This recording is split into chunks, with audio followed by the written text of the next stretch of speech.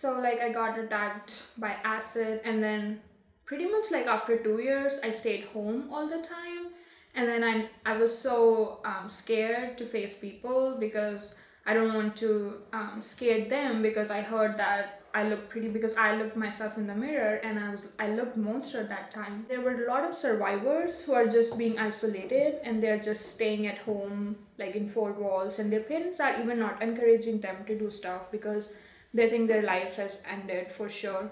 So like I was like, this is not happening. I need to step out and help myself and educate myself, so then I can able to educate them too. So I start studying by myself, but it was not working. So my parents allowed me like the home tutors. So home tutors came and they teach me, and then I start working. And then I first went to school to just give an exam. I initially came here to for my treatment, and then one of my uncle, like he's a software engineer, so he goes all the places like for his projects, and then wherever he go he will search all the hospitals, and then he find out that there is a hospital Shriners in downtown, and then they they treat you free of cost from 16 to 21 years old. So I was like, that's perfect, I have to go there.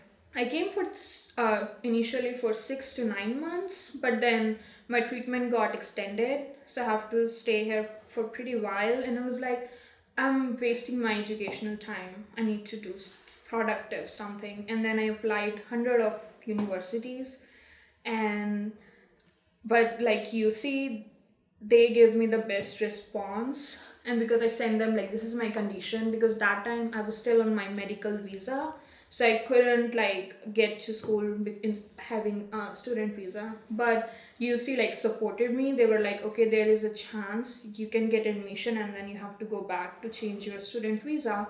I was like, okay. And then I give TOEFL exam while I had surgeries in Shriners. I get that, so everything was perfect, and they were like, oh, you got admission. I was happy, like I was excited. And when I told my parents that I got accepted in American college, they were like, they were thrilled. That really, I'm like, yeah, really.